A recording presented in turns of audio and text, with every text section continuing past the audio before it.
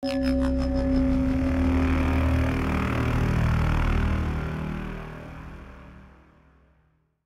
guys, this is CannibalChess, and in this video we're going to be going over the basics of chess. And what I mean by that is basically we're just going to be talking about what is legal. So if you don't know all the rules, this is kind of going to explain most of the rules of chess, just so you're aware of what's possible.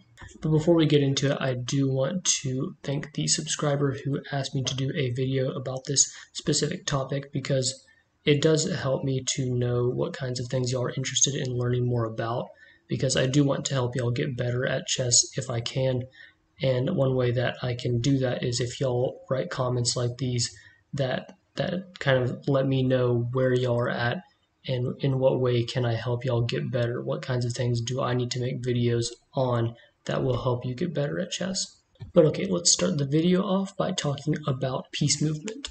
Now, beginning with pawns, they can only take pieces that are in front of them and diagonal to them. And there's an exception to this rule that I'm going to talk about a little bit later. And pawns can also move 2 spaces the first turn, or they can move 1 space. So you can move the pawn here, your opponent plays something like this, and here you can no longer move twice again. So you can only move once at a time after the first turn. And pawns can also not move backwards, so they can only move forward. Another important thing to know about pawns is that if you get your pawn to the other side of the board, on the entire other side of the board, then you can promote it to any major piece besides a king. So you can promote it to a queen, knight, rook, or bishop. And the exception to taking diagonally that I mentioned earlier is called an en passant. So it's when you or your opponent makes it to the first rank of your side or your opponent's side. So for white, it would be making it to the 5th rank. Black, if they play something like this move, where the pawn is side by side with white's pawn, then you can actually take sideways, and then it actually captures the pawn like that. And you can do the same thing as black here. So if you play this move, white plays this move, then you can take the pawn like that. And all the major pieces are much less complicated in their movement. So for bishops, they can only move diagonally, but they can also only stay on the color that they're on right now. So this is a dark square bishop because it can never go to light squares, and this is a light square bishop because it can never go to dark squares. And for rooks, they can only move up, down, left, or right. So those are the only 4 directions that they can move. They can never move diagonally. And knights can only move in L shapes, so they can go 1 space this way and then 2 spaces down, and they could go something like 1 space down, 2 spaces this way. So it's always going to be 1 space one way and then 2 spaces the next way, and they cannot just move diagonally.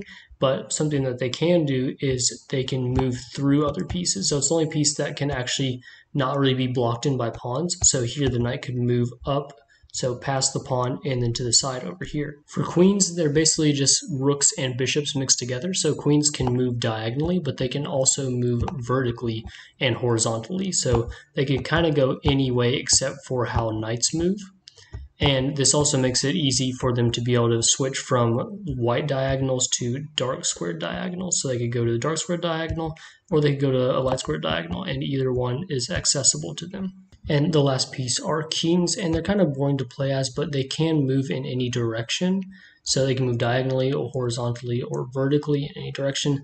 But the thing is that you can't really put them in any danger, so you can't remove the king here because the rook is guarding this entire file. So it has to stay away from that entire file and just move in any way that it wants to over here. But something cool that the king can do is called castling, and it's with the rook. So king and the rook, they basically kind of switch places. And if you do it queenside, you should notice that there are 5 squares in this position. So king is on the 5th one from the right, rook is on the very left one, and so the king is going to come to the middle of the 5, and the rook's going to come to the right side of the king. So the king goes to middle one, rook goes over. If you do it on the other side, it's called short castling or kingside castling. There are 4 squares in this one, and so the king is going to come to this one, and then the rook's going to come to the other one, like that. And now I'm going to go over what the subscriber asked in his comment. So he basically said something on the lines of, if the clock runs out, who wins? How's a winner decided? And there's 2 different ways that this could happen. So this is the first scenario where white has some more stuff on the board besides the king. So they have like pawns. They could have like a rook or a knight also, but let's just go with this one. So the white side has 3 pawns and black has a queen. So black's definitely better here. But if black runs out of time, then it's actually a loss for black, and white actually wins the game. Even though yes, their position's worse, but they have they have a chance basically. Like they could potentially in a different universe where you're playing against someone who doesn't know how to play very well, get one of their pawns to the opposite side, get a queen, and potentially win the game. So it would be a win for white if black ran out of time. Now, if white didn't have any pawns and they only had a king and black ran out of time, then it would actually be a draw because white would have insufficient material to checkmate in any situation. So in any situation, the king cannot checkmate the king because it can't get close enough. And black does have ways of checkmating the king, but they just ran out of time. So it's a draw because both sides have no way of continuing the game in a way that would make a checkmate, basically, if that makes sense.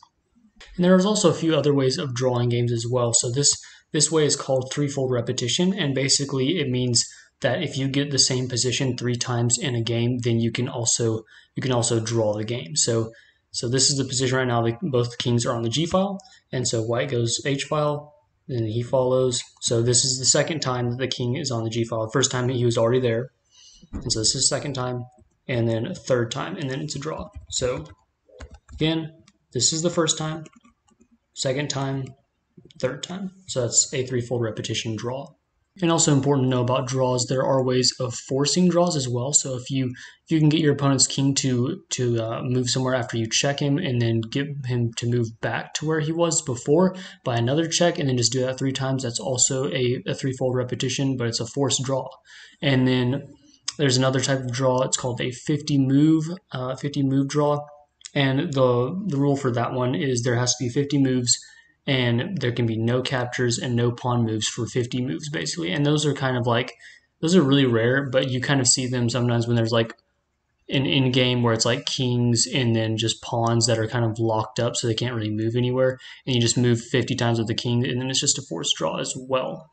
And also there are 2 ways to win chess games. So one of the ways is on time. So basically the only thing you need for that one is make sure that you have enough material on your side. So if you have 2 bishops, it's still insufficient material even if they lose or if they are out of time, because you can't checkmate your opponent with just 2 bishops or even just 2 knights. They would have to have like a pawn, or you would have to have another pawn, something like that. And then the other way is a checkmate. So basically, like this situation here, black could checkmate the white king because you move the bishop out of the way. King is threatened by the queen, so the king has to move. King moves over here, so he's not threatened anymore. And then the queen comes down here. And basically, it's a checkmate because the queen is attacking these 2 squares. The king can't really escape by any of these squares, and the king can't take the queen because it's guarded by the bishop. So there's no possible way for the king to escape, and it's a checkmate. And important to know if you're playing in person and not online, because online it just does it for you, but in person you have to make sure that you're not doing illegal moves. So in this position, it would be illegal for white to move the bishop out of the way right now. In any way you move this bishop, it's going to be an illegal move, because you can't purposefully put, or even accidentally, you can't put your king in danger like this, because it's not how the game works. It's just an illegal move, and so you couldn't do that. You just have to leave it there. And so yeah, that's all I have for chess basics. I hope this video was as helpful as y'all hoped it would be. And if y'all have any suggestions for future content or videos, anything like that, topics, just make sure to write in the comments below and tell me. And thanks for watching.